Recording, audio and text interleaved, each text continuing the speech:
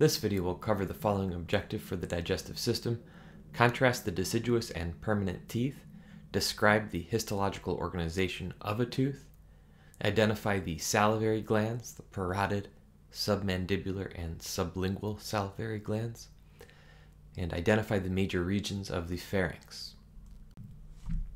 There are 20 deciduous teeth that emerge from 6 months of age until around 2 years old. The first of the deciduous teeth to grow in are the most anterior flat-shaped teeth known as the incisors. There's a central incisor and a lateral incisor. So the central incisor normally emerges between 8 to 12 months, and the lateral incisor normally emerges between 12 to 24 months. Then the teeth that are found just lateral to the lateral incisors are known as the cuspids, or they're also known as canines. And the canines or cuspids have a pointed edge. These are sort of fang-shaped teeth with a pointed tip known as the cusp, which is designed for piercing and tearing up tough or fleshy food. And so while there's 2 incisors in each quadrant that have a flat tip for cutting through food as you bite into food, there's just 1 canine or cuspid tooth in each quadrant. So that's 4 total canine teeth and 8 total of the incisor teeth, with 2 incisors in each quadrant and 1 canine in each quadrant. And then there are 2 molars that grow in as the deciduous teeth. The first molar is just posterior to the canine, and the second molar is posterior to that. But all of the deciduous teeth will then fall out and be replaced with the permanent teeth. We have 32 permanent teeth, where the incisors grow in to replace the deciduous incisors and the canines grow in to replace the deciduous canines. There are premolars, also known as bicuspids, that grow in to replace the deciduous molars. So each quadrant contains 2 premolars, and then 3 adult molars grow in just posterior to the premolars. So premolars have a broader tip than the canines, and they have 2 pointed tips, or 2 rounded cusps, that are useful for mashing up food. And so that's why they're also known as bicuspids. They have 2 tips, in contrast to the canine or cuspid that just has 1 pointed tip. The bicuspids or premolars have 2 pointed tips. And then the molars have a broader surface, where they will have several pointed cusps and primarily function for the crushing of food and grinding food to prepare it for swallowing. And while there are 3 adult molars, 3 permanent molars in each quadrant, the third molar, the furthest posterior, also known as the wisdom tooth, commonly does not emerge. And so if it doesn't erupt during adulthood, that molar, the third molar, the wisdom tooth, will have to be removed surgically. And so it's common to have the wisdom teeth removed surgically. And some people will actually never develop the wisdom tooth and only grow in 28 teeth instead of 32. This illustration is showing us a section through a tooth so we can see the histological structure. The outermost layer of the tooth is enamel, a very hard calcified connective tissue which covers the crown of the tooth. So the exposed portion of the tooth is known as the crown, and the calcified substance that covers the crown is enamel. And enamel is the hardest substance in the body, which helps to protect the tooth against the forces of chewing and the grinding up of food. So the neck is the middle region of the tooth, and the root then extends into the alveolar socket in the bone of the mandible or maxilla. The neck contacts the gum, also known as the gingiva. So the internal structure of the tooth is formed from another calcified connective tissue known as dentin. And so you can see that dentin is filling the neck as well as the root of the tooth, and dentin surrounds an inner pulp cavity which contains the blood vessels and nerves, which enter and exit through the root canal at the apex of the root of the tooth.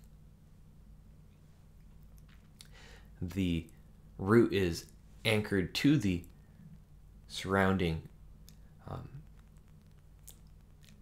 dental alveolus, and the connective tissue that helps to hold it in place includes the periodontal ligaments, as well as a calcified substance known as cementum, which is the outer layer of the root surrounding the dentin in the root. There's an outer layer known as cementum, which is a hard calcified outer layer that helps to anchor the periodontal ligaments to the root of the tooth, and helps then to stabilize the tooth inside of the socket or dental alveolus of the jawbone, the mandible or maxilla. There are two parotid salivary glands, one on either side of the oral cavity, located superficial to the masseter. And these parotid glands are the largest of the salivary glands. They secrete a large volume of watery, enzyme-rich saliva through the parotid duct into the oral cavity. Then the most anterior salivary glands are a pair of sublingual salivary glands located in the floor of the oral cavity, inferior to the tongue. And the sublingual salivary glands produce a relatively small volume of thick, mucus-rich saliva that's excreted through numerous ducts into the floor of the oral cavity on either side of the tongue.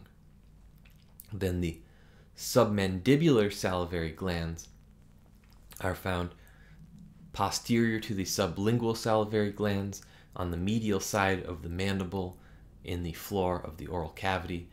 And the submandibular salivary glands, although they're smaller than the parotid salivary glands, they normally produce most of the volume of saliva, and they produce saliva that has a mixture between the watery enzyme-rich consistency produced from the parotid gland and the thick mucus consistency produced from the sublingual salivary gland.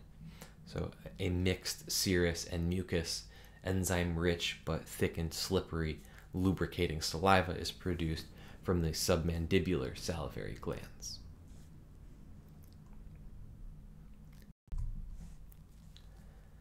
So here we can see the oral cavity, that the border between the oral cavity and the pharynx is formed by a arch on the roof of the mouth.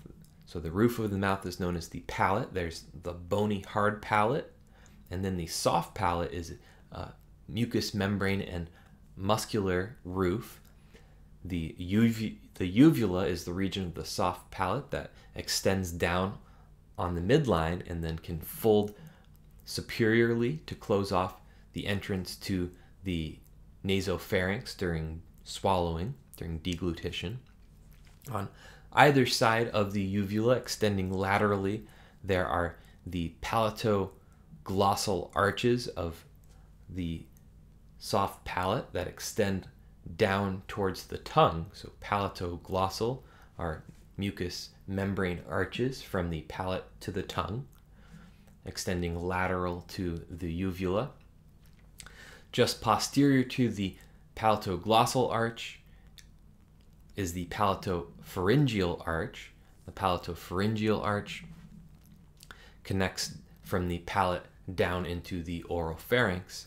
And then between those palatoglossal and palatopharyngeal arches, in the lateral walls of the oropharynx, are the palatine tonsils that are mucosa-associated lymphoid tissue monitoring the entrance of the pharynx from the oral cavity for any infection. So here's another view into the oral cavity where we can see the structure of the tongue and the lingual tonsil in the base of the tongue. And then just lateral to the tongue, we can see the palatoglossal arch. Then just posterior to the palatoglossal arch, the palatine tonsils. And then posterior to the palatine tonsils are the palatopharyngeal arches coming down from the soft palate into the oropharynx. So the pharynx is commonly referred to as the throat. The nasopharynx is the region of the throat just posterior to the nasal cavity, whereas the oropharynx is the part of the pharynx just posterior to the oral cavity. And the laryngopharynx is the region of the throat that connects into the larynx just inferior to the oropharynx. The uvula is the part of the soft palate that can fold up to close off the entrance from the oropharynx to the nasopharynx during swallowing. At the same time, the epiglottis folds down to close off the entrance to the larynx so that food will move through the laryngopharynx into the esophagus during swallowing or deglutition.